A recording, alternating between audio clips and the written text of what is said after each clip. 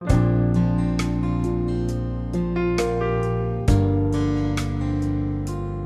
you for joining Pastor Curtis and Joy for this message.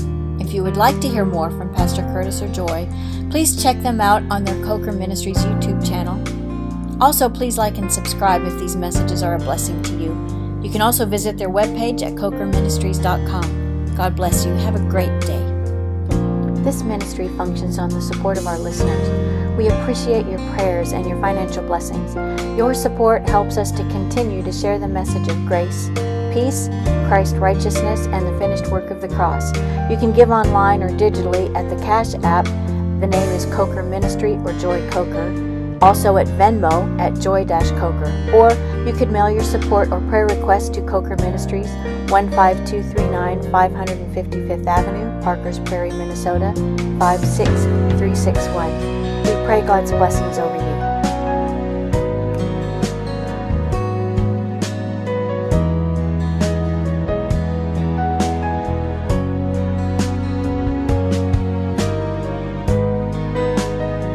Remember, if you are in Christ, you are blessed, highly favored, and so very deeply loved. Again, thank you for joining us in the Word. Be blessed. Well, I'll go ahead and share some things as she's getting that ready. We had a great time in Wilmer Saturday. We met there and had a house full, and it's just amazing how never really got to what we were going to share on. Matter of fact, we're going to share this tonight, what we were going to share there, but there was just so much other stuff that was coming up, and at the end of the session, it was just, there was such a sweet spirit. Everybody was like, just... It was great. It was great. It was great. Go ahead. Okay, announcements. Ladies' Bible study this Wednesday. We're going to be in chapter 10. Go ahead and read 11 too, because we may do 11. Maybe. That's a joke. You think I'm long-winded? Well, there's so many good things. It is so good. It is so good. Okay, so and then after that we are in Fergus Falls this weekend, and then we leave Sunday and we'll be gone. So after this Monday night, 3 Mondays we're gone and 3 Wednesdays we're gone after this Wednesday. And Bob and Helen, make sure you let them know you love them. They're leaving in the morning. Oh, bye. Montana, true snowbirds. We're not coming back. Yes, you are. We'll have to go. True snowbirds, they go to snow instead of beach. Oh. So, Where snow has thank you guys for your prayers because they have been effectual. We've been having some great meetings. We love Bob and Helen. Thank you. Yes, and pray for them as they are traveling. Okay. And actually, we have a lot of prayer requests. I'm not necessarily going to mention them now, but we have a lot of prayer requests even right here in our midst. We have prayer requests. So, as we were singing, that Jesus is our healer, know that. Mm-hmm. And that's a fact. Yeah. That's not a maybe. It's a fact. Yes. You have the same power. Right. That's just what you have. The And same more, Holy and even Spirit. more.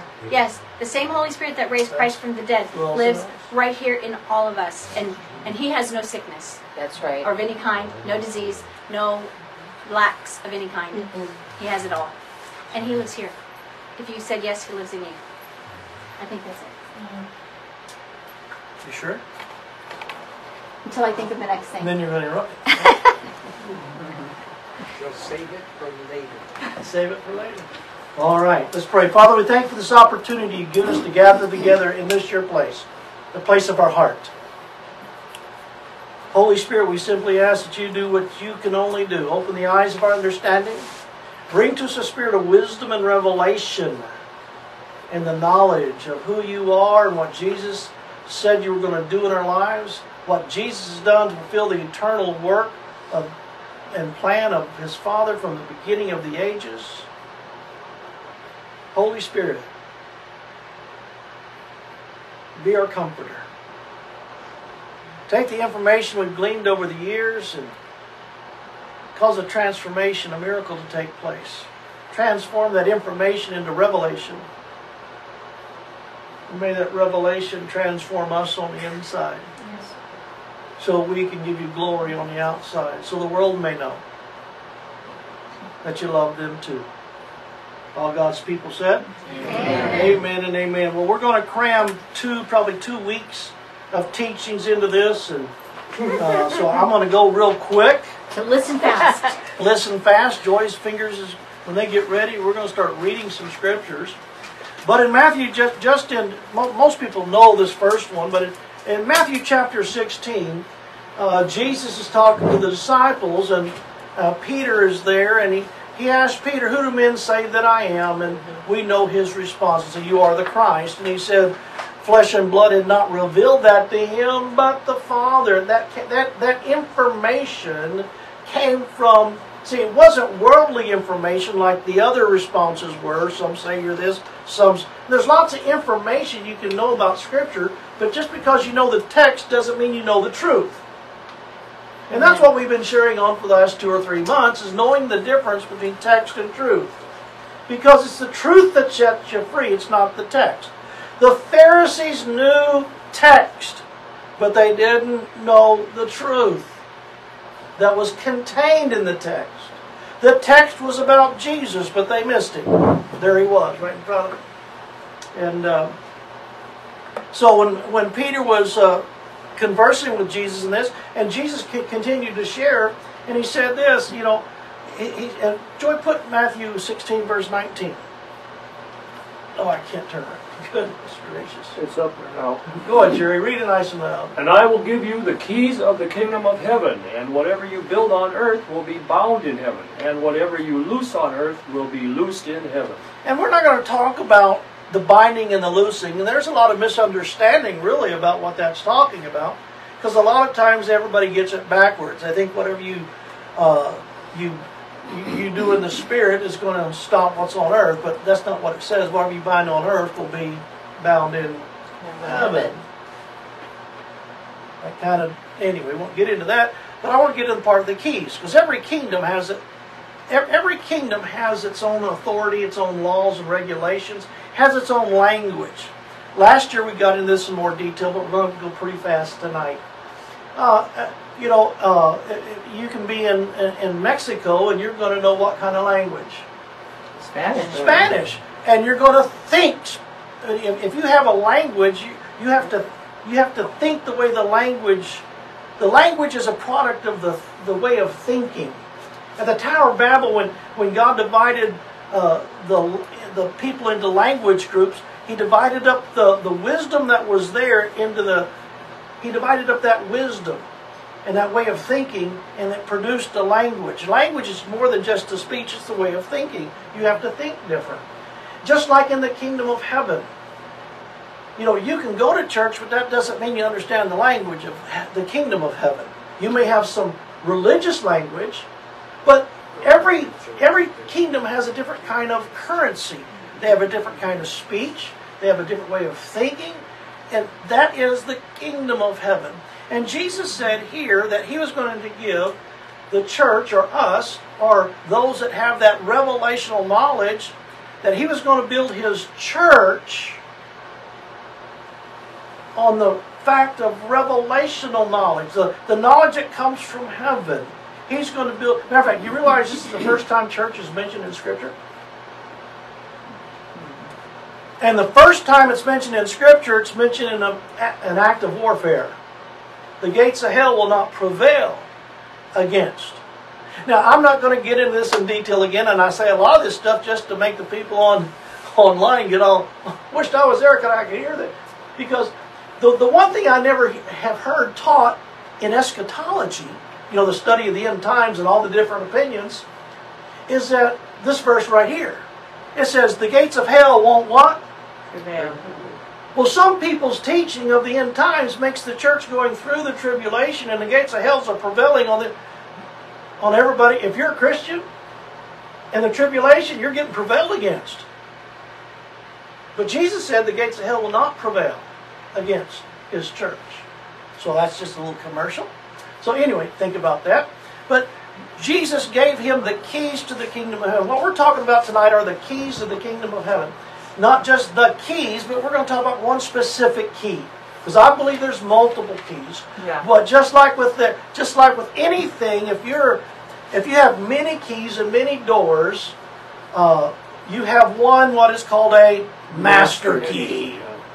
And tonight we're going to talk about what I believe is what the Scripture says is the master key to the kingdom of heaven. It will open all the doors. Matter of fact, what do keys do? Open or close. They unlock or they lock. And that's the principle of binding and loosing. But they unlock or they lock. So in other words, it either gives you access or it denies access, depending on the purpose of the key in the door. And so what we need to understand is the master key, I believe, that is part of the kingdom of heaven is thankfulness. You can't, in Scripture, and we're going to go through, real quick, Joy, we're going to go through these Scriptures. Put on Romans chapter 1, verse 8. And I love how simple this is. He just makes it so clear. Hold on. Okay. Okay, I can't see it. Someone read that. Jerry, read that to me. First, I thank my God. Whoa, stop. First! The first thing he does is thanking God the first thing that we do. It should be. Look at this. Before he gets in, you know how much great teaching is in the book of Romans? A lot. Yeah. Oh my gosh. You really can't be a Gentile Christian or a Christian that used to be a Gentile without understanding the book of Romans. And what's the first thing he does? Jerry, read that again real slow. You read First, I thank my God through Jesus Christ for you all.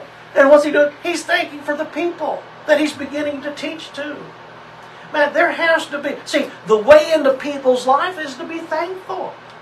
Man, if you're not thankful, I'm just going to get down to the nitty gritty. If you want to change the atmosphere in your family, you be thankful.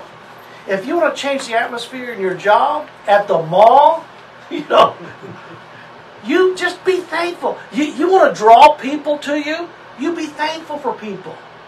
You let them, man, I can't help but think about the mall. How many times I've walked past the mall and there's someone back there that's just, they don't want to be there. They're like, they got that sour look on their face, but if you're just thankful for people, you'll draw people.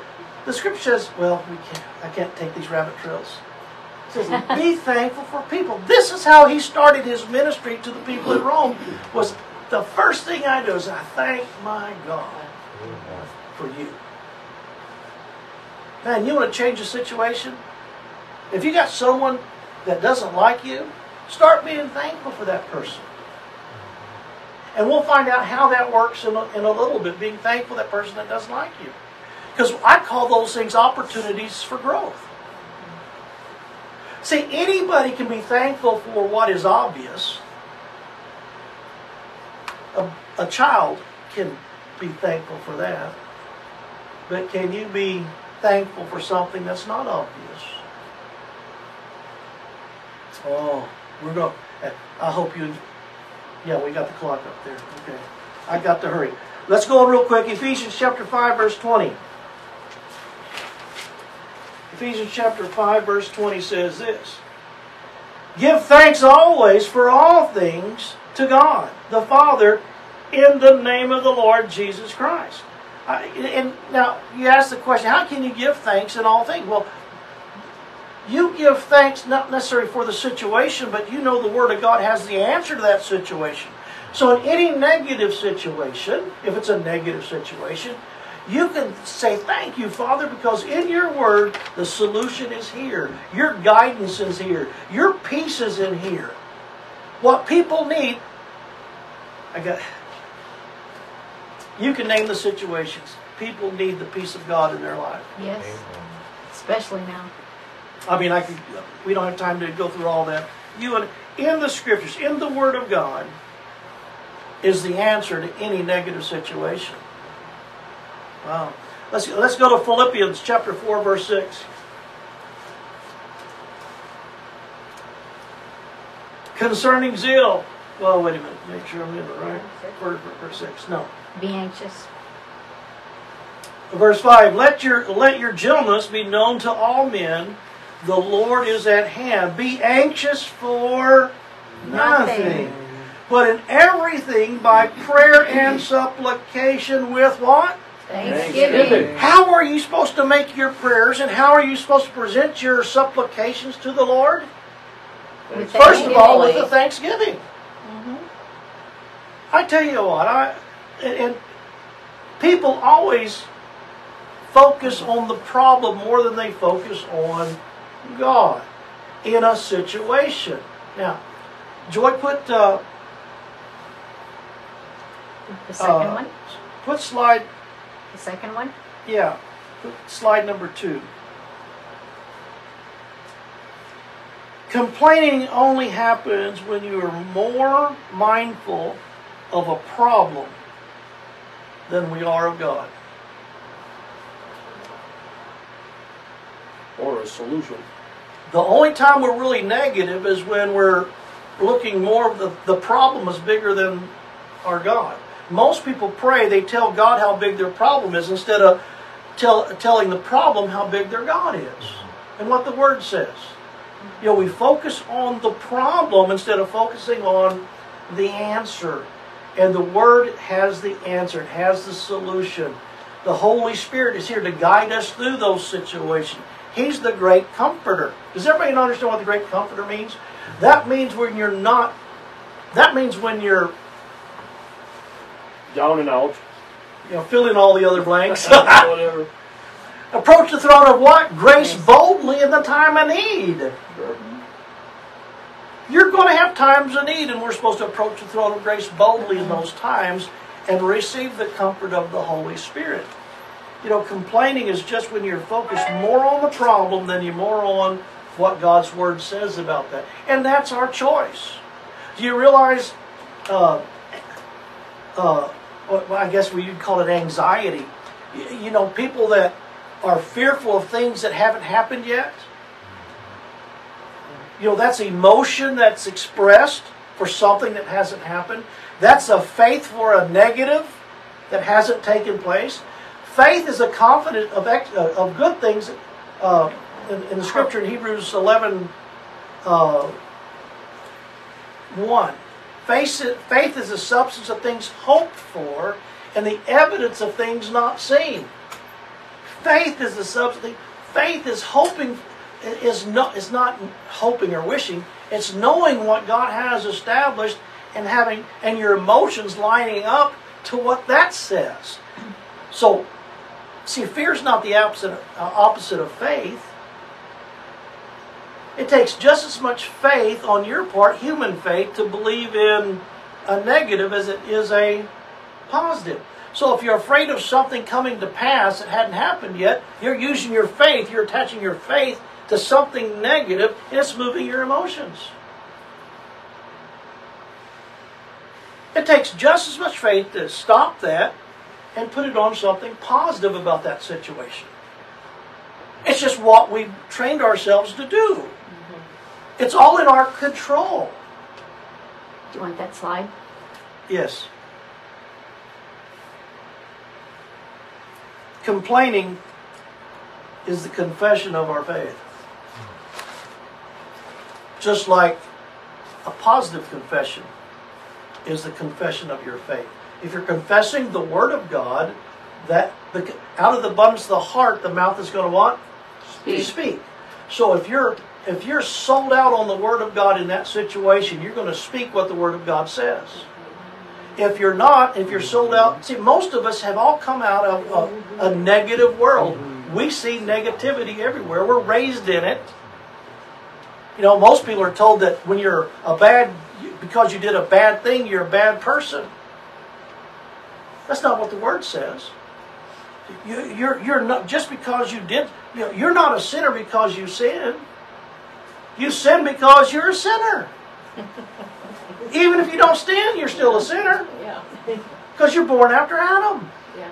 Unless you get born again and you have the nature of God, the Spirit of God on the inside of you, now you're a king's kid.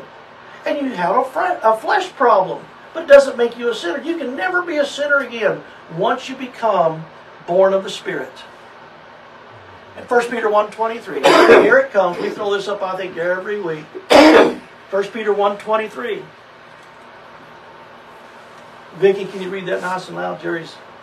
Having been born again, not of corruptible seed, But incorruptible. Go ahead. through the word of God which lives and abides forever. When you get born again from above, you have an incorruptible seed placed inside of you. That means you can't be, incorruptible means it can't be corrupted. Now our soul is going to get that way, and our body is going to get that way when we get a glorified body at the rapture. Let's go ahead and do some more of this. Let's look at Colossians chapter 4, verse 2. I can almost get to these. It says this: continue earnestly in prayer, being vigilant in it. With what? Thanksgiving. How are we supposed to be praying? Oh, oh, oh, help me, Lord. Thank you, Lord, for this. It says with thanksgiving. I believe thanksgiving will open, it gives us access to the throne room. It gives us access into people's lives. It gives us access into people's hearts.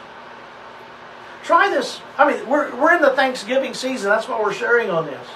We need to understand, you can change the atmosphere of your family reunion simply by being thankful for that uncle that you don't like. You can change the world around you by being thankful. Oh, snicker on the front row. I wish we had. I wish we had more time to get into all this. When we deal in heart physics, we deal with a lot of this kind of things. Because these types of teachings in here will expose the wounds in someone's heart and help them heal. Jesus came to heal the what? Broken hearted. He didn't come to this world to get people to stop sinning. He came to heal the broken heart, to make us at one with Him. And when that happens, we're going to stop sinning. It's going to happen natural. Easy. He said, my burden is light. Put my yoke upon you. Let's go to 1 Thessalonians. 1 Thessalonians chapter 5. Verse 18. Are you proud of me? I'm going by my notes. Yes. Do you see that? Very good. This is one of the first times I've made it this far. Thank you, God. You can all be thankful. Oh, come on. Miracle. 1 Thessalonians chapter 5, verse 18. In everything give thanks. For this is the what? The will of God. Oh God, I don't know what the will of God is. I'll pray. Well, you know what the first will of God is? It's so simple. Give thanks. Give thanks. You can't get away from it. It's everywhere. Now, this is just said. We talked about this, I think, every Thanksgiving season for the last 10 years. Okay? So we're just blowing through this real quick because we're going to add to it tonight. And I want you to show you Jeremiah chapter 30, verse 19.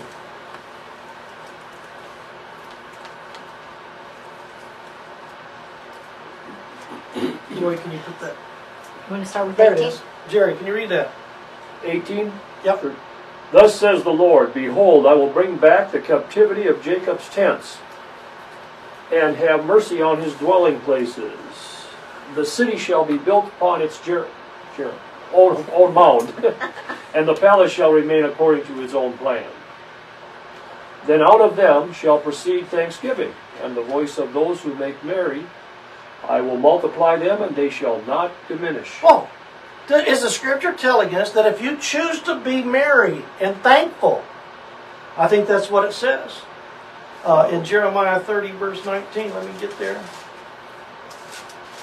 Thank you, Jerry, for reading that. Then out of them shall proceed thanksgiving, and the voice of those who make merry. I will multiply them, and they shall not diminish. Man. Then out of them shall proceed thanksgiving, and the voice of those who make merry. I will multiply them, and they shall not be small. They shall not diminish. So what is the Word of God saying here about having a thankful heart, making merry? That God is going to bless you in your life. And in other words, you're going to have more friends next year than you do this year.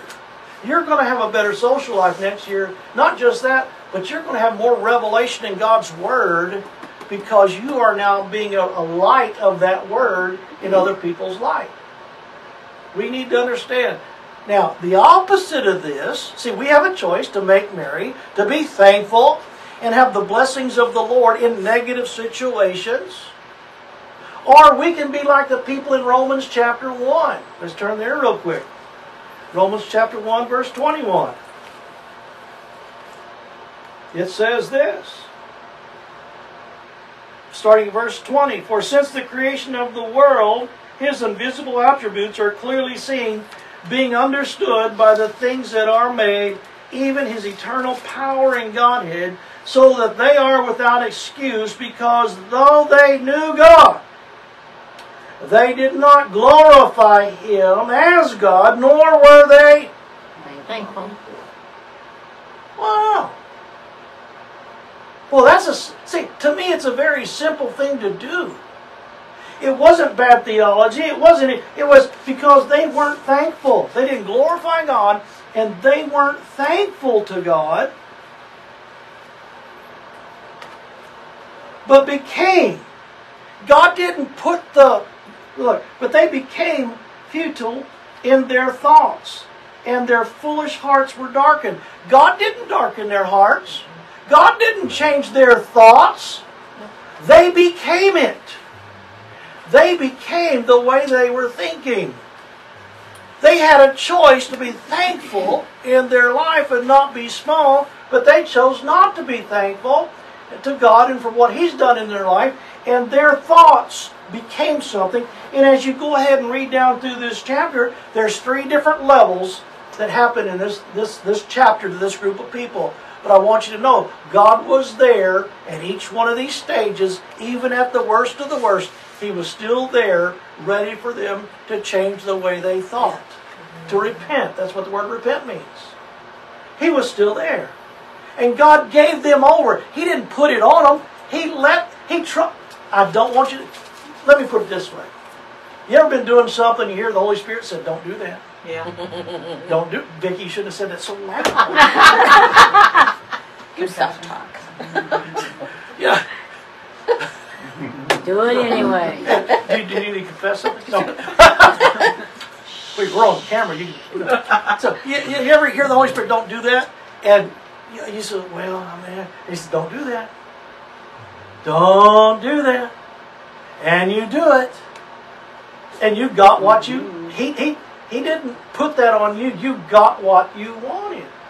It was consequence. You paid the consequence. And then you could not be thankful for that, and you could blame everybody in the world for that. And guess what? That kind of mindset will just grow and get larger and uglier and more negative. And it will grow into a whole nother... Pretty soon, what's it say? They actually denied the very nature of God and the way God made things. We're not going to get into that tonight. We could real quickly, but we're going to go on. So in Numbers, let me just show you this back in the Old Testament. In Numbers chapter 11, Joy, we don't have one verse, so don't worry about it. In Numbers chapter 11, all the way 12, 13, 14, and 15, and 16, you'll see a pattern that takes place here. In Numbers chapter 11, you'll see that the children of Israel, they started murmuring. They started complaining. Look at, go ahead, I'm sorry, Joy. Hebrews 11:1. Now when the people complained, it displeased the Lord. No, I'm sorry, Numbers. Numbers chapter 11, verse 1. Now when the people complained, listen, they were just delivered from Egypt. The blessings of the Lord are upon them. And they're starting to complain. And now we're not going to... This is a whole teaching in itself, but we don't have time for that. And then by verse 5, they were discontented with the food. This is manna from heaven. It's not like we're used to. And they started comparing their present time with their past time. Well, back then we had fish, we had garlic, we had leeks. God was giving them angel food. And they start, but the complaining didn't start, the discontentment didn't start until the complaining started. And it grew, and so you got a murmuring, a discontentment. In verse 10, it gets into ungodly actions. In verse 12, in chapter 12, it gets into criticalness, and then now they're starting to get critical. In chapter 13, they have a serious degree of unbelief, and it goes on and on and on, and you get down to chapter 16, they're in rebellion. Wow. Grew and grew. Sure. It didn't stop. No. And they're responsible. It wasn't the devil made them do it. Don't do that. They had it. We have a choice. Yes, we do. To stop. If we don't, we're going to end up in rebellion and what? Death. It's our choice, people. Put screen number 1. Oh, good timing. Complaining empowers the inferior to undermine your faith. You got that? When you're complaining, it empowers the inferior that's in you. Your old man, your old nature, your old way of thinking. It empowers that to rise up. So when the scripture in the book of Ephesians says, cast off the old man and put on the new man, that's, you've got to quit empowering your old man to come alive. You never feel like hitting somebody when you're in a positive state of mind. You only feel like hitting somebody when you're in a negative state of mind. Quit it. It's our choice. If you want to change the atmosphere of your home, man, the first degree of honor is being thankful. You can't honor your parents without being thankful for your parents. You can't honor the Word of God. Are you thankful for the Word of God? You bet. Well, you'll never read it if you're not thankful for it. Matter of fact, to the degree that you're thankful for it, is the degree you'll read it. We're going to get into another word along with that goes right in this, and that's grateful. You realize there's a difference in being thankful and being grateful? Joy, put number 4 on the board. When I was meditating on this and trying to figure out a way to explain the difference between thankful and grateful, thankful is a surface level. It's when something that is done and you respond to it. Grateful is an attitude of the heart. But you'll never be grateful, you'll never have that attitude of heart until you first plant the seed of thankfulness.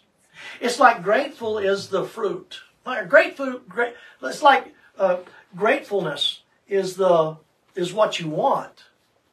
But you won't get there until you plant the seed, which is in the form of thankfulness. And thankfulness will produce gratefulness. And that gratefulness will produce what? More seed of thankfulness. And that's why we came up with this thing here. Gratefulness is the way of life, is a way of life. Thankfulness is the expression of it. Mm-hmm. So you could be thankful and not be a grateful person. You can take a person that's really not grateful and do something good to them, and they can be thankful for that event. Matter of fact, the children of Israel did this same thing. Matter of fact, the law of Moses taught the children of Israel coming. You got to remember, they didn't know how to be humans. I tell this all the time. People think they had the 10 Commandments back when they were, and the Levitical law back when they were in bondage. Listen, when they came into Egypt, there was only like 75 of them. They were just a big family. When they left Egypt, there was millions. Okay? And they didn't have God's wisdom and His Word, the 10 Commandments and the Levitical law, and how to. They only knew God as the God of Abraham, Isaac, and Jacob. That's why in Leviticus 15, the whole chapter is on how not to play with poop. Read it! I share that in the youth groups when I teach, and they just love that. They go home and do Bible study right there. So I have to read some of the verses to them, and they're like, "Yep, they're not playing with poop." They didn't know how to be sanitary. They were slaves, people. And so coming out of slavery, they had to be taught certain things, and the law taught them how to be thankful. Do you realize the first fruits offering is a thanksgiving offering? Do you realize in Deuteronomy and different places, it says, don't forget. Don't forget that the reason you have these things is because God gave them to you. In other words, stay thankful. Yes. Don't think you did it because of your wisdom and your knowledge and your great strength. No, God delivered you and gave them to you. Stay thankful. Yes, that's right. But see, that's being thankful for the provision. Okay? That's a surface level thankfulness that the law, say the law, trained them to do. They were thankful for. It's easy to be thankful. You don't even have to be a Christian to be thankful for something. When someone does something good to you, it's just good common courtesy to say, what? Thank you. Thank you. It's actually a response. When you say thank you, you're acknowledging that that person did something to you that you hadn't done to yourself at that moment. Not saying that you couldn't have done it, but they did it for you. They recognize you, and they, even if you just say thank you and receive it, that's a common thing. That's surface level. But that thankfulness is supposed to lead us into gratefulness, which is a heart issue. And we see this in Psalms, the 23rd Psalms. See, Moses led them into a surface level thankfulness, but in the process of their living, David was leading them into a deeper form. But watch this. In Psalms, the 23rd Psalm, Psalms 23, everybody knows the Psalms, don't we? Oh, yeah. We'll go back and talk about this verse here in a second. The Lord is my shepherd, I shall not want. He makes me to lie down in green pastures. He leads me beside the still waters. He restores my soul. Oh, you got to understand that. It's your soul that needs to be restored. Your thoughts, your feelings, your emotions, which makes up your will. He leads me in the paths of righteousness for His name's sake. Now, does anybody have the NIV? You're not with me. Who has? I didn't bring mine. What version? I've got the New King James, which is a copy of the King James. Does anybody have any other version? I have ASV. ASV. What's your say? And I gotta In the next verse, okay, verse 4. There. Psalms and 23:4. Okay, and number 4 says, "Yea, though I walk through the." So valley yours of the says shadow-" yea. Uh-huh. See, mine says yea. But I look up the word yea, and you know what that means? Yes. Even. So the better translation is this. Listen to this. Even though I walk through the... Sure. Fits just perfect. Yeah. You look it up in anything you want to look it up in. It said the main definition of the word yea is even. So we can read it this way. Even though I walk through the valley of the shadow of death. That's a phrase I want you to remember tonight. Even though. See, despite the circumstances, the Lord is a shepherd. He will not want. He understands he'll be led into green pastures. That his soul's going to be restored despite the hardship he's going through. He's got God on his mind. He has a grateful heart because Moses got the law from God, but David got the heart of God when he was a boy out in the field experiencing God. He had a grateful heart. He was thankful for the deliverance from the lion and the bear. He was thankful for all these things that happened. He was thankful when he killed. He had seen God move in his life when he stepped out in faith, and so it established something in his heart. When he says, "The Lord is my shepherd; I shall not want." How many of us are so unthankful because we think we want something that we don't have? Wow. Would that line up with my cup runneth over? Oh, yeah. Or that's kind of the same thing. He makes me lie down in green pastures. Look at verse 4 again. Yea, though I walk through the valley of the shadow of death, I'll fear no evil. That means he's in the midst of evil, people. But he's not afraid of it. Why? Because of his grateful heart. He understands who his Lord is. See, it's called growing up. No. You know, I want to say this in a way... we'd come up here. When we'd have Thanksgiving down home in Texas, where I was raised, you know, we didn't have the big, well, I had 4 boys in my family. That's enough for anybody. But we come up here, all the cousins would meet. You know, and we meet in that little house right over there. All the cousins get together, you know, we have a big meal. You ever been in a big family with a lot of kids? Yeah. And do you usually have 2 tables? One. I was going to bring in a card table. You know those wobbly card tables? The kids usually sit there. Or I was going to bring in, you know, one of those first grade or kindergarten tables with the little blue chairs and the, you know, the little set. See, that's Thanksgiving. That's surface level. That's beginner. You know, they don't sit at the big table. Children sit at the little table, right? You always put the little kids on the little table, and you always bring to them. You don't let them just come up and get one. No, we'll make your plate for you. Here, and you teach them to say thank you because they're thankful for what you've given them, and anybody can do that. But what David is talking about here, what we're talking about here, is, you know, we shouldn't be big boys sitting at little boy tables. We should have grown to a place where we have a grateful heart. And out of that grateful heart, Thanksgiving comes forth naturally. Because it's the atmosphere of our life. Yeah. Are you naturally a grateful person that Thanksgiving proceeds from? That is being a mature believer, understanding that the Lord is your shepherd, you shall not want. Even in the midst of evil, He's leading you beside still waters. I'll show you how this works. Verse 4. Even though I walk through the valley of the shadow of death, I'll fear no evil. For you are with me. Even when He's amidst the evil. Can you hear His gratefulness? This is not Him avoiding these situations. This is Him in those situations. Most American Christians want to get out of the situations. And I don't blame us. But it takes a mature believer to be grateful in the midst of evil.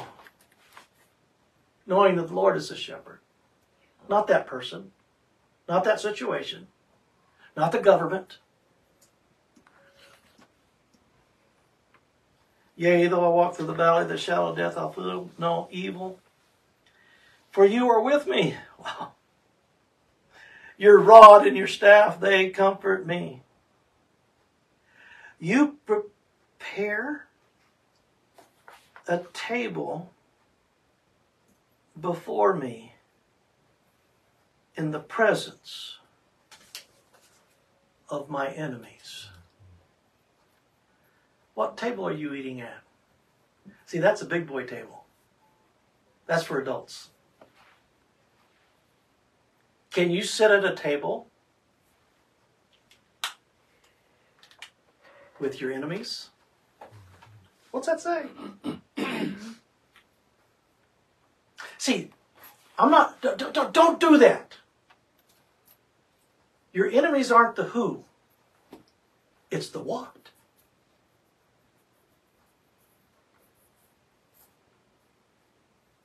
Is a lack of trust, a lack of faith, anxiety, addiction. I don't care what to. Are these the enemies that plague your life, that create fear in your life, that it's evil? Can you sit at that?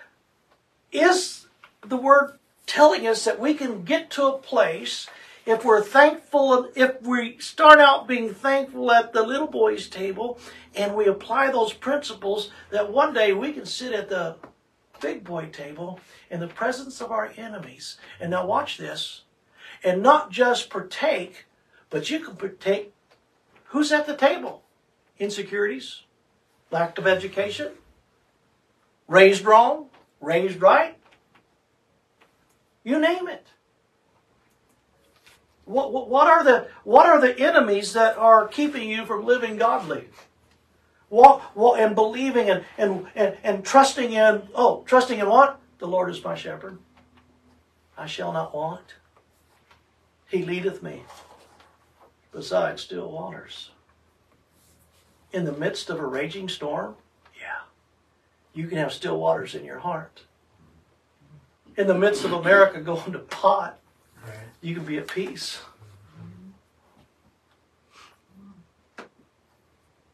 I got news for you. The enemies are coming. If we don't learn to deal with the enemies now, we won't know how to deal with them later. How do we deal with them? By being thankful. We plant the seeds of gratefulness in the form of thanksgiving. And they'll mature. And you'll go from the little boys' table. I say boys because I was raised in a family for boys, okay? I remember sitting at that little table. And I remember the day. I remember when I got to sit at the big table.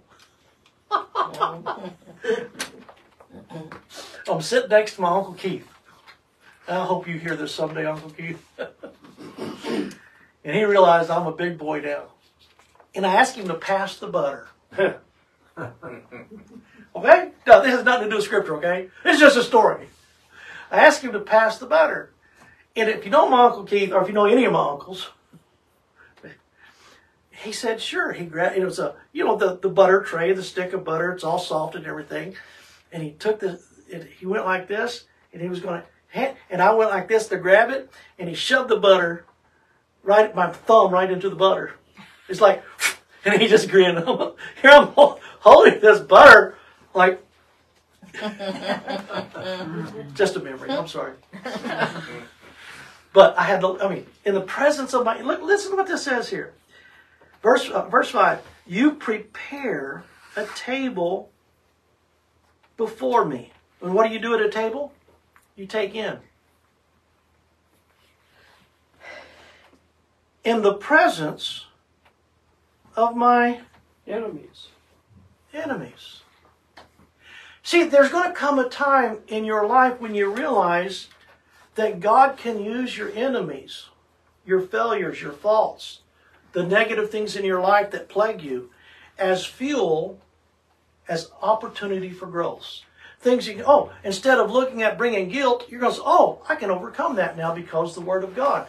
Listen, you're going to be eating from the table that your enemies are sitting at. And you won't be moved by them, they'll be moved by you. I love what the Scripture says. And guys, I think every male needs to hear this. The Scripture says, flee! Run! Don't sit there as a newborn believer Christian and you got a problem with, like most guys have, problem with young ladies. Run! The Scripture says, run! Don't sit there and see how brave you are. Hopefully. You'll lose. But then when you grow up, it says stand. Mm-hmm. When you've done all you can do, stand. See, there's a growth pattern in our Christian walk. And some people are still living at the little boy's table, and they haven't used the Word of God to transition to the big boy table. Because it's from the big boy table you can change the world around you. You can be effective. You can be more than just thankful for substance. The law, Moses taught them to be thankful for their provision. The big boy table, you'll learn to be thankful for the vision. In other words, you won't see it.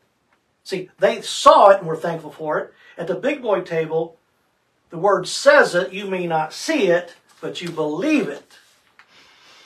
And the enemies the enemies aren't going to keep you from doing it. You're going to be able to, you'll have the vision of what God's Word says about you in your life. See, the truest thing about you is what God says about you. Yeah. It's not your past. It's not what you think about you. Now, you're affected in your life, you're affected by what you think about you more than including the Word of God. But the Word of God is the truest thing about you. So we need to learn what the Word of God says about us so we can know what the truest thing about us is. He doesn't see us in our sin. He sees us in our spirit. Man, I tell you, we got it. The last couple months we've been dealing with that. The thing we need to do when we're sitting at the big boy table is identify what our enemies are. I didn't say who. That's the first thing we want to go to, isn't it? It's not identifying who, because we wrestle not against what? Flesh and blood. blood, but against principalities and powers. So you need to recognize what your enemies are in your own life. I can't tell you. You can't tell me the enemies in my life. When I'm at my table, as I'm knowing the Lord is my shepherd and I'm going through life, I know the things that are always attacking me. I need to recognize what those are and get to the point that I see that the Word of God with thanksgiving has the answer to that situation, and I now can overcome it. Why? Because the Lord is my shepherd. I've said this for years. The greatest confession out of your mouth. Two things. Two greatest confessions. Jesus is Lord, and be it unto me. Just like Mary, the Virgin Mary. Jesus is Lord, and be it unto me according to your word. Man, that needs to be your confession that needs to be coming out of your heart. You prepare a table for me in the presence of my enemies, and you anoint my head with oil. My cup runs over. Where's he at? He's in the presence of his enemies. He's in the presence of the what?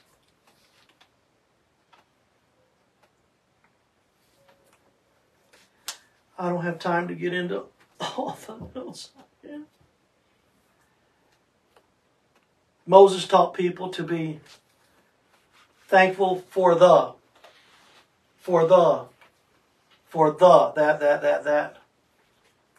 David was teaching us how to be thankful for even though. Even though you're in the valley of the shadow of death, the Lord is my shepherd, I shall not want. Amen. Man. Last verse, Hebrews chapter 13. See what happens when I stick to my notes? And Dan's not even here. Oh, no, he's not. You tell Dan a miracle happened in Bible study tonight. He missed out. Curtis stayed on his notes. We have to mark that on the calendar. Probably will never happen again. We'll have a banquet. Probably true. Hebrews chapter 13. And we were going to share this in Wilmer. And I never got to it. Never got to it. Hebrews chapter 13. What verse? Verse 12. Therefore Jesus also, that he might sanctify the people with his blood, suffered outside the gate.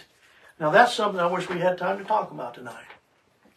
Because he didn't suffer inside the gate, he suffered outside. See, if he would have suffered inside the gate, he would have brought us into the Jewish religion. But he was outside the city of religion, outside the gate. Oh yeah, we could talk about that all night long. Therefore, let us go forth to him outside the camp, bearing his reproach. For here we have no continuing city, Jerusalem, but we seek the one to come, the heavenly Jerusalem. Verse 15. Therefore, by him let us continually offer a sacrifice of praise to God. Say sacrifice. Sacrifice. That is the fruit of our lips. Noise has to come out. Sure. You have to say, thank you. Yes. You have to praise with your mouth open and wind coming out and sounds and vocal cords. Therefore, by him let us continually offer why do they call it a sacrifice? Because there's going to be times when you're in the valley of the shadow of death and you're not going to feel like it. There's going to be times you're at the big boy table and your enemies are speaking louder than, but you're going to have to give a sacrifice. Do you realize sacrifices didn't want to do it? The only sacrifice that wanted to do it was Jesus. Therefore, by him let us continually offer the sacrifice of praise to God. That is the fruit of our lips, giving thanks to his name. I don't know if I can say it any better. Other than the fact, I want to bring your attention. Who's he talking to in the book of Hebrews? The Hebrews. The ones that have been trained under the law of Moses to be thankful just for what they see. And now he's saying, even when you don't see it, let it come out of your mouth. Let it be a sacrifice. See, thanksgiving is the master key to the King of the heaven. Keys to the kingdom of heaven. Man, it's such a simple thing. Bob and Helen, we're thankful for you. We are. We're going to miss you. And you know it. Man. I have a question. Yes. So, maybe you guys know the answer to this. I actually have somebody that I talk to once in a while who is Jewish.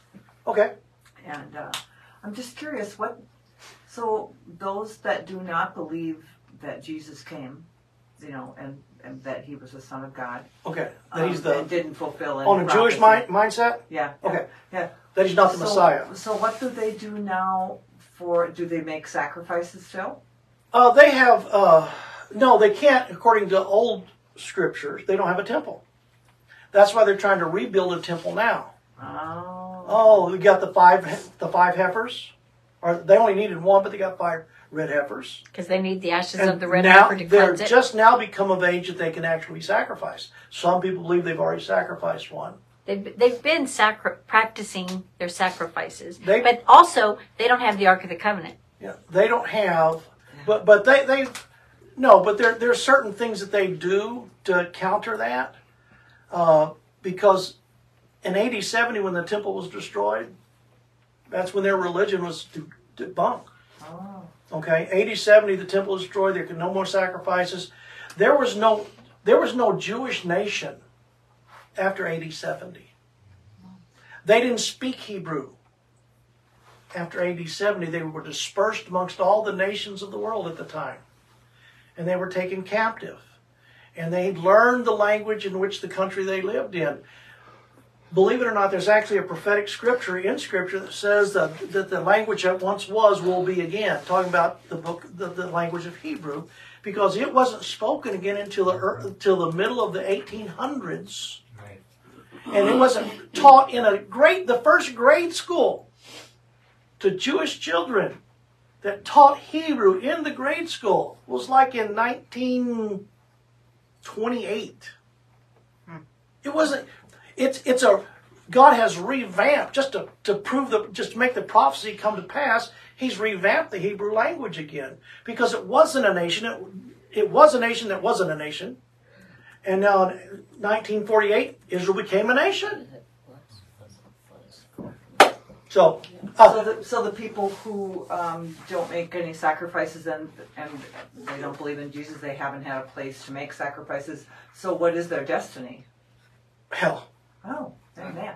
Well, because I'm talking to this guy, Yeah. and they know according to their law, there's not unless a sacrifice is paid for. Now they have different things they've adopted to take care of that, but Jesus is the final sacrifice. And if they don't believe that Jesus is the Christ is not his last name. Christ means the anointed one. He's the Messiah. And the whole purpose, and God loves the Jewish people. I am not anti-Semitic at all, but the Bible says the purpose for the tribulation period is to bring the Jewish people to a place where they call upon the name of the Lord and recognize him as blessed is he who comes in the name of the Lord. I pray they do. And one third of the Jewish population will be saved at that point. But 2/3 would have died during the tribulation. Rick? Real important for you to know, though, you always say the Jews didn't follow, the law. That's not true. at the time Jesus died on the cross, and after that, over 500,000 Jewish people accepted him as Lord and Savior. Correct. Because Yes. all the disciples were Hebrew, the 120 Right. the Correct. upper room Hebrew, Yep. the 5,000, Yep. the 3,000. And the first church followed some of the laws of the Old Testament. That was the problem when they went in. After that first church got started, when Paul started going out in the Gentile world, the Jewish church, Christian church, not the Jewish religion, the Jewish religion is against Jesus. Okay. Okay? Well, that's not true. No, the First religion. of all, the first church was the Jewish people in the synagogue. When Paul started bringing the Gentiles, they worshiped together in the synagogue. Right. And the next 100 years, over 1 million Jewish people were killed for following Jesus. But those Right. but those Jews that lived according to the law believed that in, was a small percentage. but they believed in Jesus. That's what made them part of the church. There was Jews that didn't believe in Jesus, and But they're that not. was a small percentage. But they're not part of the church. That's what I'm saying. The religion of the Jewish religion the Jewish religion doesn't believe Jesus is the Messiah. Yeah. But that's not necessarily true either. I really believe there's more Jewish people have accepted Jesus and are filled with the Holy Spirit than Gentiles right now. You got Jonathan Kahn. I was in Washington, Right. D.C. We had 2 million people. We telecast it to 24 million around the world. We brought in 2 million Gentiles worship together. I First time agree in with you 100%. 2,000 years, 4 million Jews and Gentiles came together. We walked and prayed around the Capitol together. We had 4 days of worship Yes. together. The Holy Spirit dropped. Thank you, Jesus. People, the Absolutely. Franklin Graham people were filled with the Holy Spirit. The glory cloud came in and people were knocked on their butt. That was Jew and Gentile coming back together, worshiping Correct. together, first time in 2,000 years. And that has to happen before Jesus comes back. And I think we will see the Antichrist in these wars. He'll come forward to Yep. solve these wars and be lifted up. Yep. But then the United States, which is happening now, 50% of the people do not accept the Jewish people. Yeah. Therefore, the whole United States will go anti-Jewish, which allows the final battles to Correct. happen, which are very close to happening right now. But the point I'm making is if you go to Jerusalem and you witness to someone the gospel, Jesus Christ, under 18 years old, you're going to jail. Proselyting someone underage in Jerusalem is against the law. They're still believing in the Messiah coming. There are But a lot, not and the a lot young of people. The young people by the thousands, Yeah, and they're thousands coming to the are Lord. coming to the Lord right Absolutely. now. I meet thousands But of that them. is contrary- In Mexico, I meet hundreds Yes, of Jewish I know people you do. accepted Jesus as I'm Lord just and saying the law of the Jewish people, Savior. not the ones that have We're a small revelation. percentage of them. If they have revelation, they're free from that law. Now, there's nothing wrong with living in a culture. You got to have a lifestyle. I can show you a scripture in Revelations where it says, "Those that had faith in Jesus and obeyed the commandments of God," both together. Living like a Jew is not a problem. If you're Jewish, live like a Jew. I have no problem with someone being a Catholic if they're born again. If you're born again and a Jew, praise God. But if you're a Jew and not born again, But that's true for all of us. yes, Not I was just true for saying. the Jews. I said that for Catholics. I'll say that for Baptists. I'll say that for cowboy churches down in Texas. You got to have some type of culture that you live through. You have to. Right, but that's the key. It's probably 95% of the people in this world haven't accepted Jesus. That's right. But a high percentage of the Jewish people have. They've been punished for that for 2,000 years through a lie because 500,000 of them accepted Jesus. They wrote the New Testament. Correct. They wrote the Old Yep. Testament. So if they didn't accept Jesus, they wouldn't have wrote the New Testament. Correct. They wouldn't have been in the upper room, the 120. That's right. There's no Gentiles there at all. The 5,000 at Pentecost, the Yep. 3,000, all Amen. Jewish people. That's right. The first half of the book of Acts is all Jewish people. That's right. Absolutely. I'm not in disagreement at all. But that isn't said at all in the churches. They should lift it up because they're God's chosen people. They are like His kids. And when they're put down, which they're put down all the time, you're putting down God, because these are his chosen people, and our whole salvation is through the Jewish people. The only thing we as Gentiles did when it was broken off, the Gentile come in just like a tree branch, wrap up and tie the Jewish people together. But we are tied to the Jewish people, our very salvation. And I believe what the scripture says, where it says that when you're born again, when you have that new spirit from God, into your old, whether you're a Jew, Gentile, whatever, that you're not that anymore. Right. You're one new creature that's never, the word new means never existed before. We're a new creature. I'm not Gentile anymore. Right, that's true. I'm not.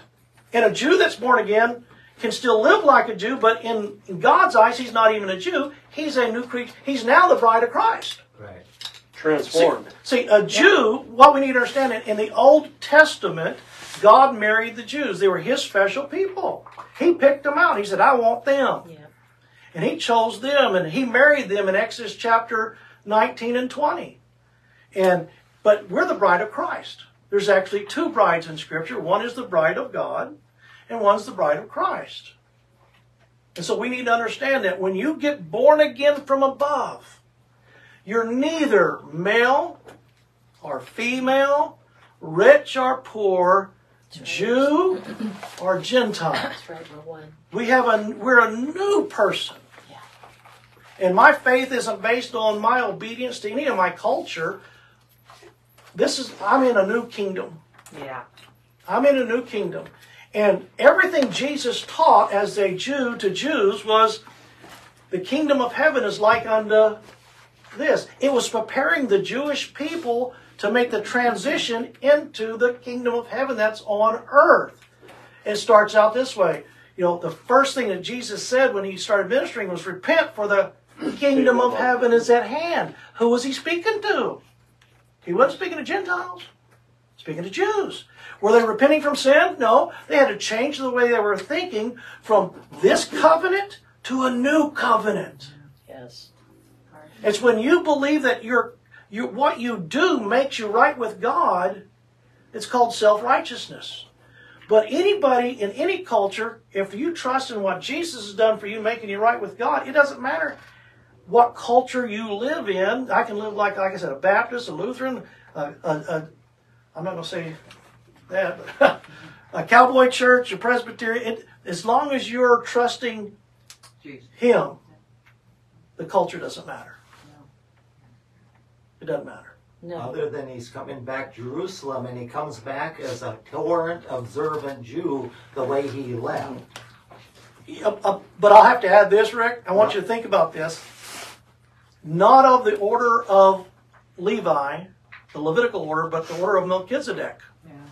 Right, but he comes back as a torrent observant Jew, and we will under the order of Melchizedek. Because the language of Israel right now is Hebrew. Do you realize in the Old Testament, which isn't old at all, 40,000 times it says Jesus is your Lord and Savior in Hebrew, but Constantine translated the Bible in Greek and didn't allow a single Jewish person to translate it, so it isn't translated, it's in black and white and color. So 40,000 times it tells the Jewish people, Jesus your Savior. Why are the young people and people come to the Lord? They're reading their Bible in Hebrew and realizing he is. And they're finally reading Isaiah 53, which they hadn't been reading Isaiah 53 for many years. Half a million did, and the ones that wrote that book surely did, because they wrote every dot and tittle in the Bible. And there's a whole lot of Jews that never heard it, but there's a whole lot of there's a great matter of fact. Does everybody understand? 16 million Jews in the world. Does everybody understand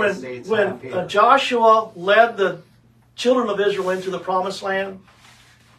Moses couldn't lead them in, but Joshua could. What's the name Joshua? Jesus. Yeah. So you have a parallel here between Moses and Jesus. Who was Joshua's right-hand person? Caleb. Caleb was Joshua's right-hand person. Do you know what the word Caleb means? It means dog. When Jesus was talking to the woman and says, it's not right for me to give what's meant for the children of Israel to the dog, she was a Gentile.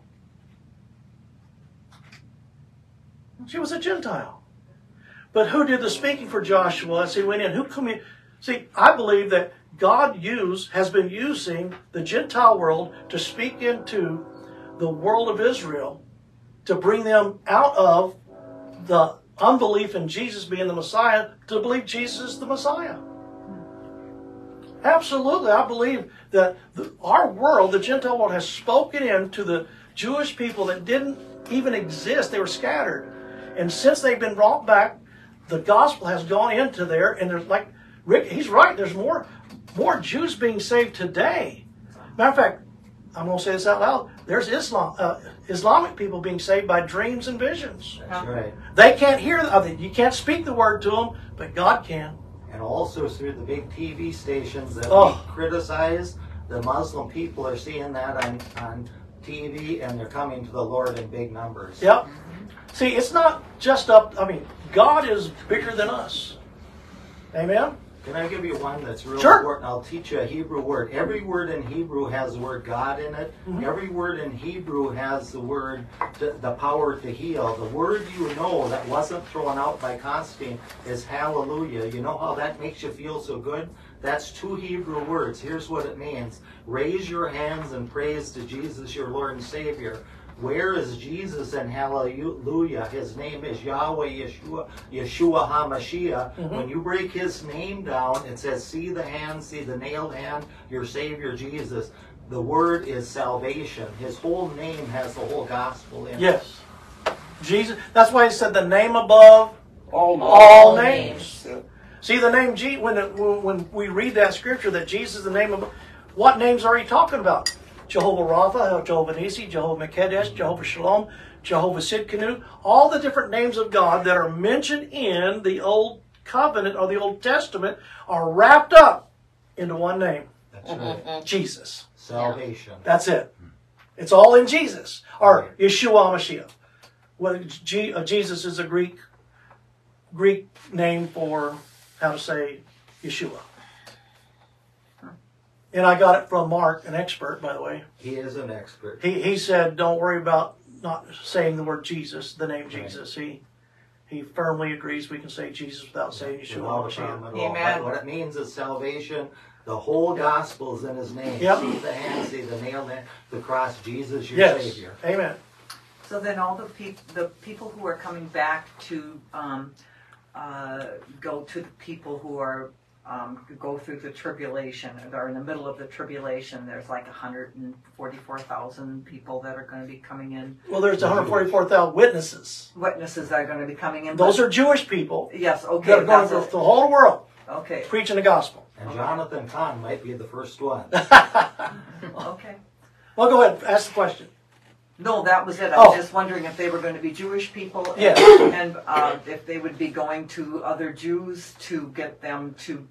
They're going to be going Yeah. during that tribulation period of time. There's going to be 144,000 anointed by God missionaries Right. going throughout the whole world, and 2 witnesses in Jerusalem. Right. That they're going to be. People have different opinion who they're going to be, but they're going to be on TV every night. They're going to be doing signs and wonders and miracles. Antichrist is going to kill them, but they're going to come back to life, all on TV. I mean, this is all stuff that's going to take place during that tribulation period. Okay. And everything is in line for that to happen, with Yes. Russia within a doorstep of China, because of Ukraine, now took over Afghanistan. They can have their armies down there. It is so scary right because now. Ukraine war, now Russia and China are back together again in all those countries. So right now, the Jewish people feel the Antichrist is going to come out of these wars. Then the United States is going to turn against Israel. That'll allow all these battles. 2/3 of the Jewish people will be killed. Yep. A glory cloud will come over Israel, and the bombs and that will not get through it, and that's when Jesus comes back. Correct. To save his Jewish people. That's right. Not us. And he won't come back until they say, "Blessed is he who comes in the name of the That's Lord." right. That's what they should have said in Luke chapter 19 on the triumphal entry. Right.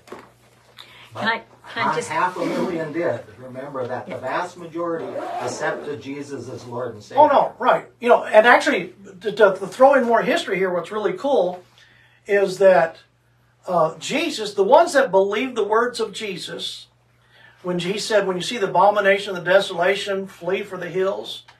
And in 68 AD, the first Roman legion came and surrounded Jerusalem, but didn't have enough supplies to continue the siege on Jerusalem, and so they withdrew and left. And see, in AD 70, 1,100,000 Jews were killed in the temple trying to save the temple.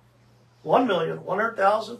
But the Jewish Christians didn't die because they listened to the words of Jesus and they fled 2 years earlier out of Jerusalem into the hills and the other cities around. I mean, these things, if they listened to the words of Jesus, they were saved.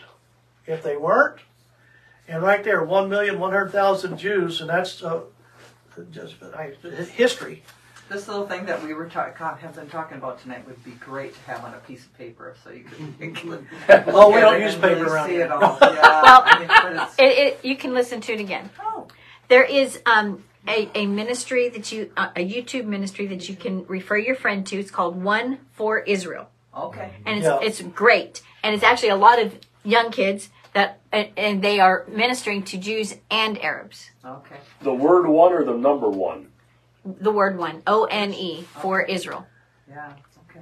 And there is a great, and you're going to see more and more salvations, just not Jewish, but across some people believe that 144,000 will be the greatest revival that's ever been on the, okay? Some people say no because of the deception that's going to be in the world. So there's a combination of things going on. What do the people here in the United States and wherever, if something like Hamas came in, okay, and did the things to our families or something, if they're here in the United States waiting for whatever, is this something that we're supposed to fight, or are we supposed to do as Jesus did and not show? Jesus told his disciples, if you don't have a sword, go buy one to protect yourself. You can do this. The Bible is all for self-defense. But also, we have the glory cloud over us. When we ask Jesus in, the Holy Spirit protects us, so we will be protected through a lot of that thing if we hold on to Him. Just like He was saying tonight, if we hold on to Him and give Him thanks. The Lord is my shepherd. If we realize He's our shepherd, He'll lead us. I mean, we'll have a protection. Doesn't mean everything's going to go your way. I guarantee you that. But He is your protection. Amen. You know, even in the early church, people were crucified, they were burned alive, they were put on stakes, and the Lord was their shepherd. You know, but they had to be wise. You know, there was wisdom. Shadrach, Meshach, and Abednego. Oh yeah, greatest statement. They were government leaders and well respected by the king, but he was mad because they didn't bow at this little statue he had, and so they said. He gave them another chance. Go ahead, if you just bow. Gave him another chance. They said, King, our God will deliver us, even if He doesn't. Just be assured, we're not going to bow. So that's your faith statement. Yeah, that's your faith. Even if He doesn't, we know He can, but even if He doesn't, we're not going to bow. And so the king was mad, made the furnace 7 times hotter than it was, so that even the soldiers throwing them in died because of the heat. So they were bound, right? And all of a sudden, the king looks and he says, "Didn't we throw 3 guys in there?" Yeah. And I see 4. Yeah. But when they came out, not a hair of their head was singed.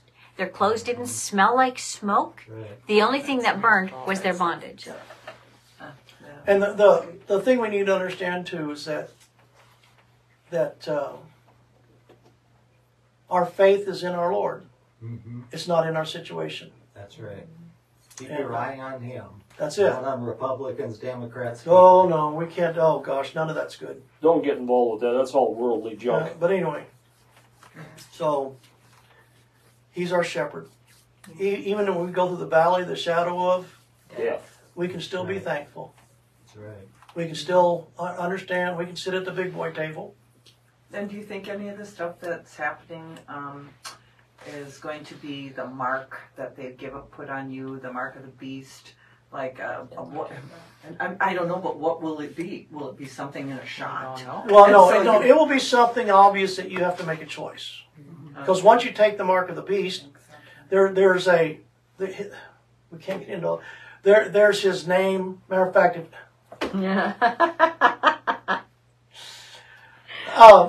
there's three things that you can either have. You can have his name, his mark, or his number. It's not just one thing. There's his name, his mark, or his number. There's a name of the beast, the mark of the beast, and the number of the beast. And you take that on purpose. You don't take it. You can't be giving it to you accidentally and not knowing, because once you take that, you can't be saved. Yeah, that's why I was curious if there's things that they could put in a shot. No. It's a lot of people thought the COVID. That's not a. It's literally, you won't be able to buy or sell. You'll have to say, no, the Lord is my shepherd. I shall not want. Mm-hmm. He leadeth me beside still waters. Amen.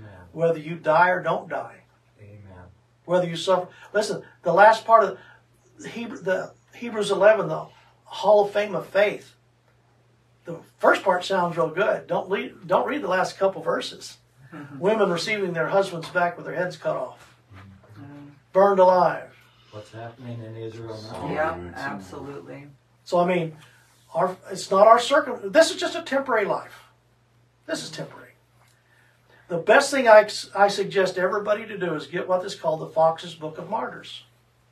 And see how God can even use the persecution of a person to bring others to his presence.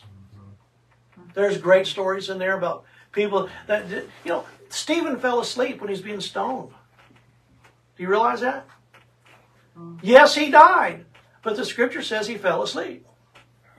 Does that mean he wasn't feeling any pain? Dan. Quick short story. About 3 years ago, a buddy of mine, John, in Wisconsin, is a pastor there. I was whining to him about, the Muslims and the beheading and stuff like that. He goes, Danny, I'd rather have my head chopped off any day than die in my sleep. What? Are you crazy? And he shares the story, those 19 men, they dressed them in orange and then they systematically lopped their heads off. Mm-hmm. It's a testimony. He said for every person that they killed, 100,000 Muslims came to know Jesus through that. And you realize dreams that God had sent all over. And it's like, what? What do these people have? I wouldn't die for them. What do these people have? They begin to question, their own they must faith, They must have believed or they wouldn't have done it. Yeah. Now here's how to witness the Muslims. They are really related to Jesus through Abraham and Sarah. Yes, they are. In the Jesus line, Hagar was Muslim, but came the other, and so they came through that line. So I always tell them on the street, you realize you're related to the Jewish people. They don't realize through Hagar, and Hagar followed our God and loved our God. And basically, you can tell them they're 2,600 years late. There was a covenant made 2,600 years before the Muslim faith was even formed, and they're copying the Bible and throwing things in and out of it. But basically, they are related. Absolutely, they're cousins. Matter of fact, the forefathers, the scripture literally says, the forefathers of the prince to come. In other words, when Muhammad started that religion, that belief system, all the forefathers before him believed in Yeshua. They believed in Elohim, the God of Abraham, Isaac, and Jacob. Jehovah. They believed in Jehovah. And it changed with the introduction to Islam. Then he started bringing them to a different God, a different belief system. But Hagar believed in all of them did. All of those. Right. Hagar. What's the third wife's name? Keturah. Keturah. All those people believed in the God of Abraham. He was the father of them all. Yeah. It was actually a land thing, just like a farmer giving land. God gave the land to the Jewish people, not his brothers and also the Muslim people. So he gave them land, but not the land of Israel. And the land of Israel is a lot bigger than what it is right there. Right. No, they've chopped away at it. Which most people said, don't do it. But they did. So. Well, I took you guys on a really long trip, but I was just so. No, that's curious. great. This is what Freedom Fellowships, when we go like other places, now we meet here every Monday, but other places we're just there for once a month. Okay. And we sit around and do this for hours. Okay. But now I'm Jewish, so I do understand some of it. Okay. And so I've studied in Hebrew University. I've studied in Hebrew University for the last 15 years in Jerusalem. So what would you say to somebody, if another Jewish person that doesn't believe in Jesus, what would you say that would maybe make a difference in their thoughts? Ask the Holy Spirit. Read their Bible. Read the. Oh. Yeah. Read There's their certain Bible. But things they in the don't Bible, have, that's they what I don't did use with- the new, he doesn't use the New Testament. No. So I had, A lot of them do. Jonathan Should we come back Kahn to Bible? and Yeah, but there's some many that don't. others that haven't, but there's a higher percentage. But what's happened, because they're back in Jerusalem reading the Hebrew Bible, they're starting to see that Jesus is their Savior. Some of the greatest teachers of Bible I learned from, they're Messianic Jews in Jerusalem. Some of the hits on Jewish sites are hit over 50 million times. The Jewish people are starting to look, and if they're under real persecution now, they're going to go back to Jesus, because they're going to be killed if they don't. Right. The one thing that I said that maybe made a difference to him is I said to him when he was talking about the end, I said, what if you're wrong? Same thing. See, but they're the same as everybody else. There's only two sides to the battle: Jesus, Holy Spirit, God, or the demonic. And that there's two sides on this battle. If you're on the other side, you're in a bad place. Yeah. Yeah, so I mean, I think he sat and thought about that. I said, well, I mean, if you do say I believe in Jesus, Yeah. I mean, you can go ahead and look for eternal life.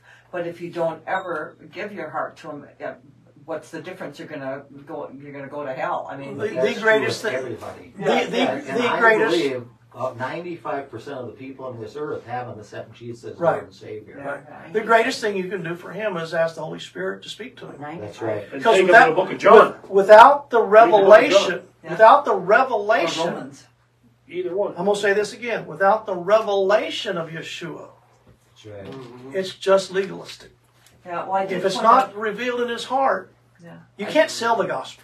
No, Yeah. I just pointed out all of the things in the Old Testament that said that he was coming, and like, why wouldn't you believe that it was him? He did all of those things Right. that were mentioned. They don't Isaiah understand 53. They've been killed by the millions of people carrying crosses. I mean, you say the Muslims killed the Jews. The vast majority of Jews have been killed by people say they love Jesus, they love Mary, they love this.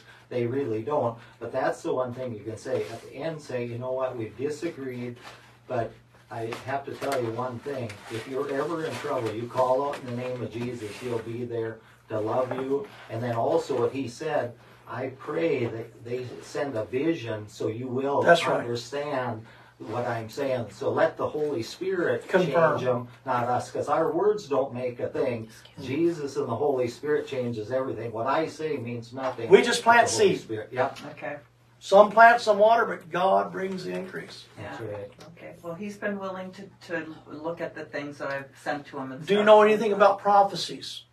Well, I know that they happened a lot, and there are people now There's that are there's giving prophecies. in the Old Testament, there's prophecies of the Messiah coming on the exact time, day, and place into Jerusalem.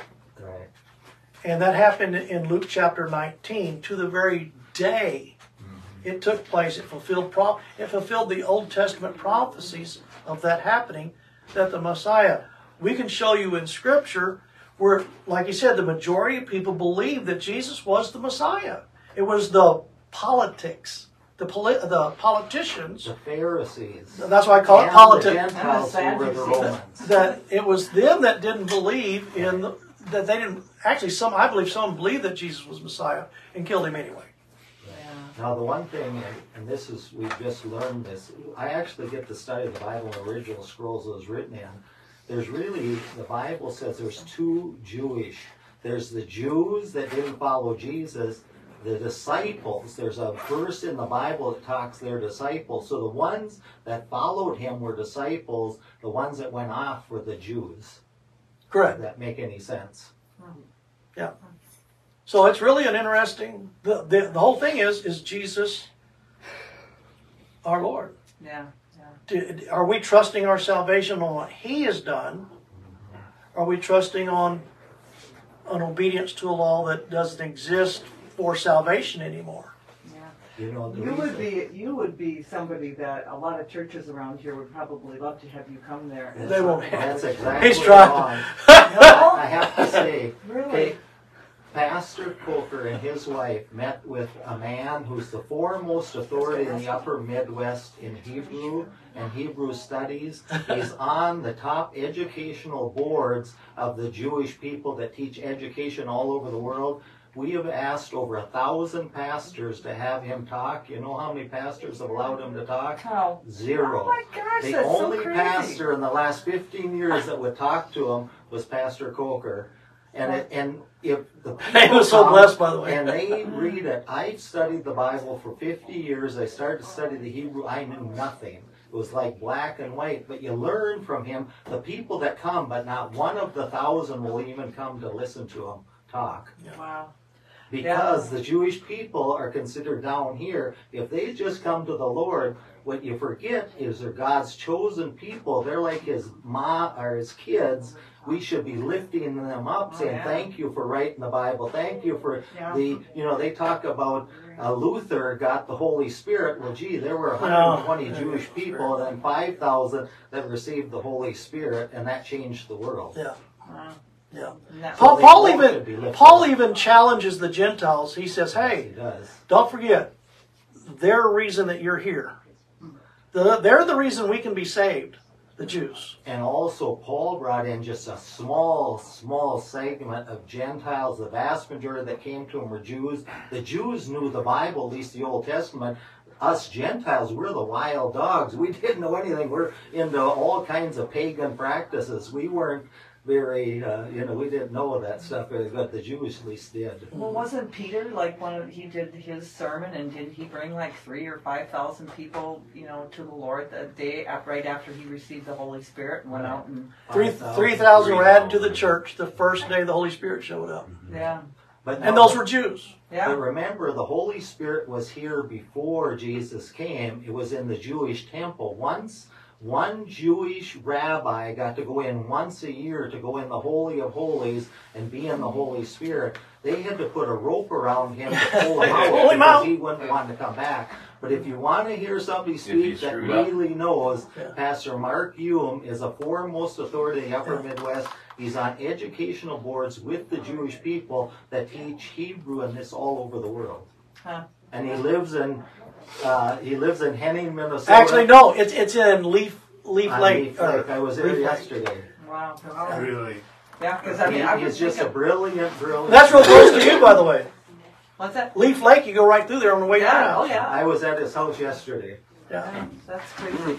No, it just seems like people, because of what's going on, like to see like what's happening, that's all falling in line. Yes, with what's going to happen is that you'd think that they would, all the pastors Wake from up. the area would come and then they would like tell people, this is what's happening, this is what's coming. We probably asked 3,000 pastors to come. The first one that's ever talked to us. They tickle people's ears in churches. Well, I have a pastor that doesn't. I know a couple pastors that don't tickle ears.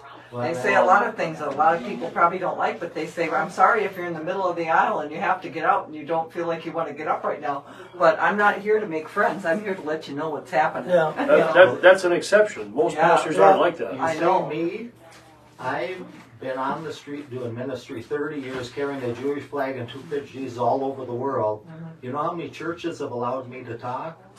And they know that you're saved by Jesus. Well, I've handed out millions. Most of people churches. I mean, if they know that. So how many churches have allowed me to talk? One, it was a born-again, spirit-filled church. They shut my mic off after 5 minutes. Oh, gosh, no. They're afraid of losing money and people, and they don't understand. Lynette, most people, most American churches, I call it churchdom, are threatened by people that know more than they know. Oh. It's that simple. Yeah.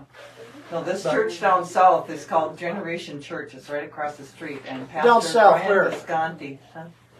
What's that? Down south, what? Down south in Iowa? Mesa. Oh, Mesa, okay. Arizona. Okay, Yeah. Yeah. not Iowa. No. Okay, No, that's no. down south. Faribault, that's down south for some people. South and a little bit west, yeah.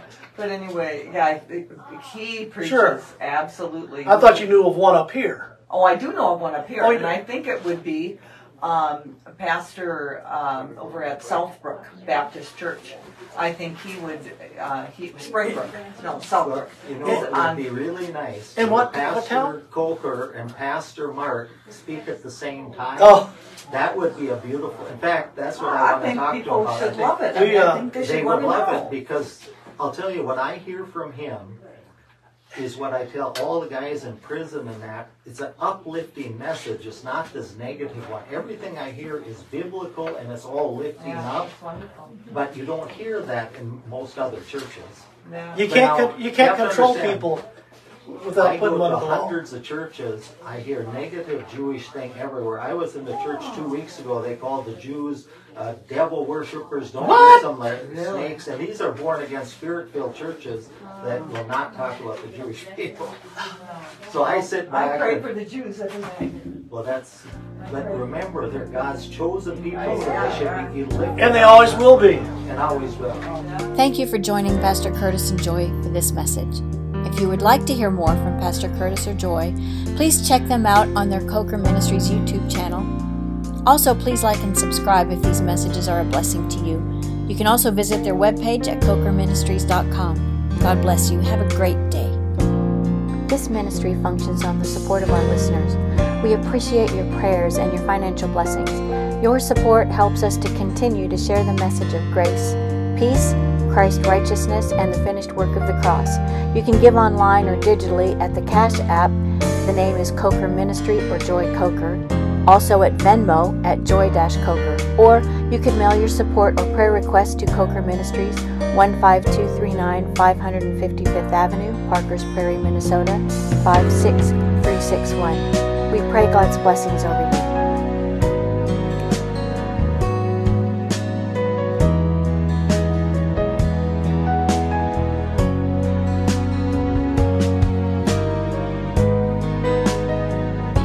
Remember, if you are in Christ, you are blessed, highly favored, and so very deeply loved. Again, thank you for joining us in the Word. Be blessed.